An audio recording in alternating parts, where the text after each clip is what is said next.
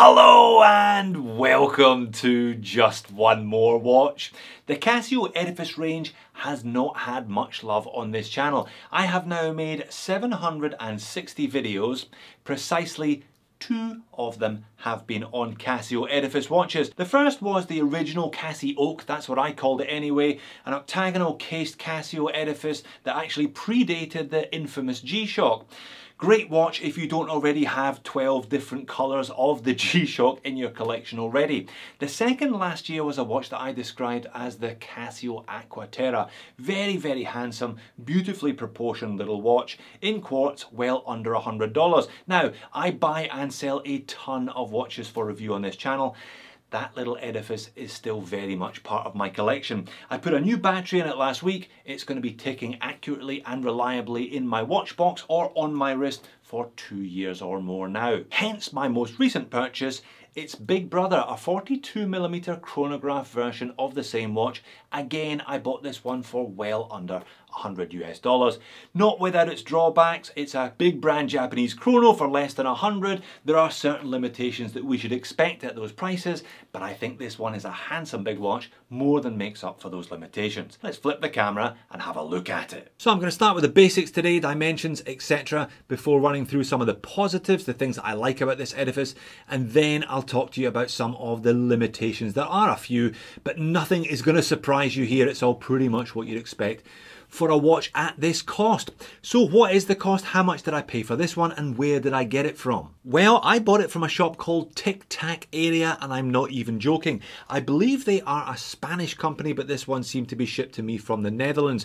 As you can see here, I paid 128 Aussie dollars. That's roughly 70 pounds, roughly 95 USD, though obviously depending on taxes, etc., that may vary for you. I think it's about the 6th or the 7th watch that I bought from these guys. Service has been fantastic, highly recommended. I'll leave a link in the description of the video. And indeed, it's the same shop that I bought my white dialed Casio Aqua Terra from about 12 months ago. Now you can see that they are from the same model range, same handset, same indices, very, very similar case shape, and the case shape is really one of the standouts here as well. Similar model numbers also. They're both EFV 560s, but the chrono is a 560D-1AV UEF, also available in blue. I believe there's a black with red accents available on a leather strap. There is a silver one, but I couldn't find a white one. It was white I was really looking for. So it's a proper full-size chronograph then for well under $100 US, 42.5mm in diameter, but because it's quartz, nice and slim,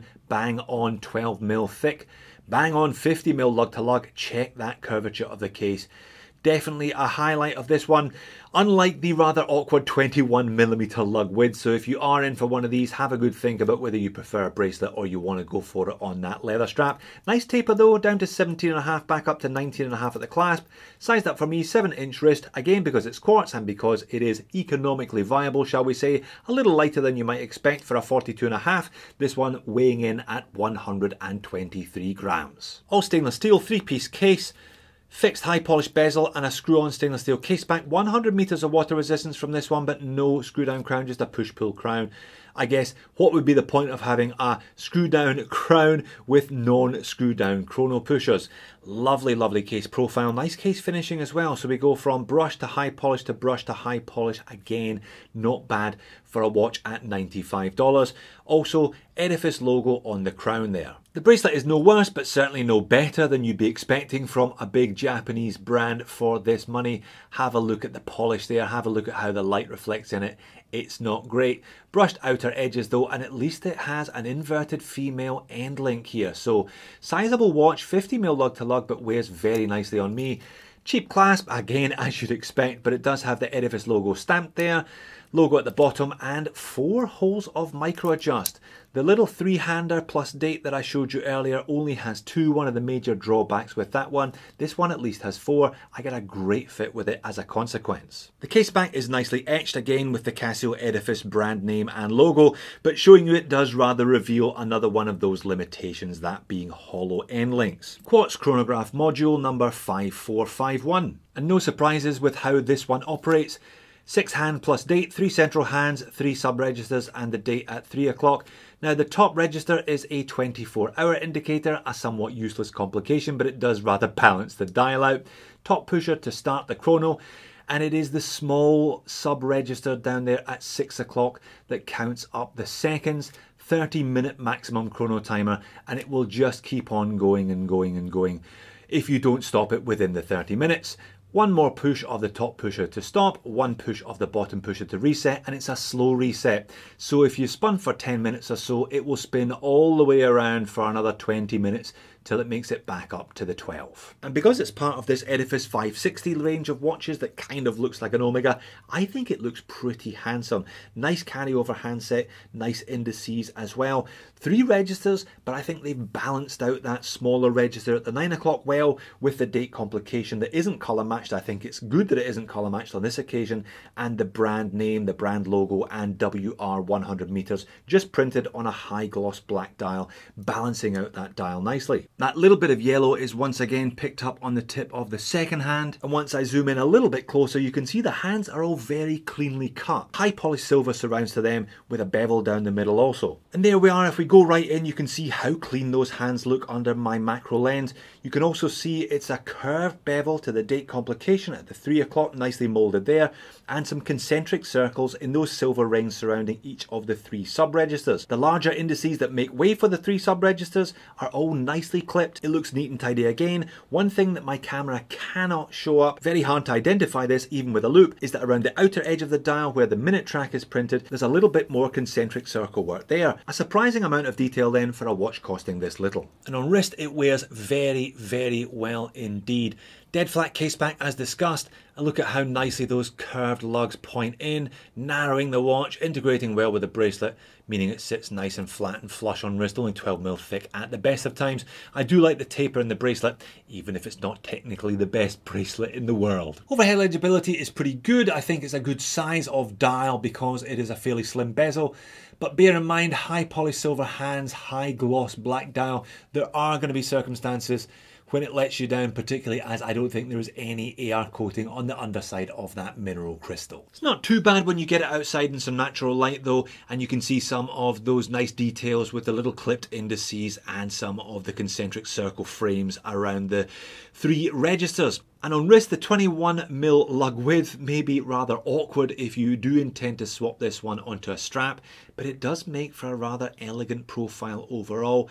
42.5 down to 17.5 at the clasp is a nicely elegant taper. And when you look down the wrist, look at how little gap there is underneath my wrist there, thanks to those female end links and those curving lugs. Pocket shot to finish, good size and good proportions from this one overall, I think. But limitations, and a fair number of them. Several do pertain to the bracelet. It is pretty cheap and rattly sounding, thanks to the hollow end links. These are hollow links, though you do disguise them rather well. Push pins I'm not complaining about, press clasp is kind of okay, but overall, yeah, the bracelet is weak. And let's zoom back in on the dial again. I've got a question for you. The ticking second hand is the large central hand. The chrono timer is the small sub-register down there at 6. Who would swap them over so that the fact that this was quartz was far less obvious? I think I for one would swap those over, and I would make the central hand the chrono timer hand and the sub-register at 6 the ticking second hand. And while we're on the subject of those 2 sub-registers, the ones at 6 and 9 o'clock, have a look at the markings.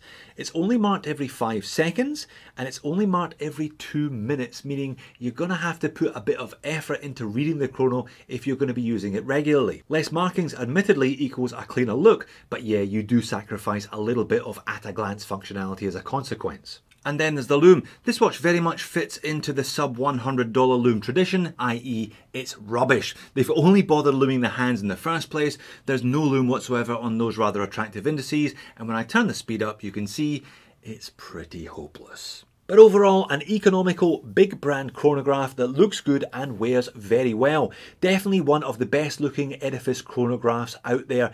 If you need a chrono, or you just need a bigger watch than the 40mm that is available with this Aqua Terra-esque 3-handers, they do a 35 and a 40, this one should definitely be on your potential shopping list. Perhaps they will expand the 3-hand range and make a 42mm version using this case, but until that happens, you're stuck with a chrono.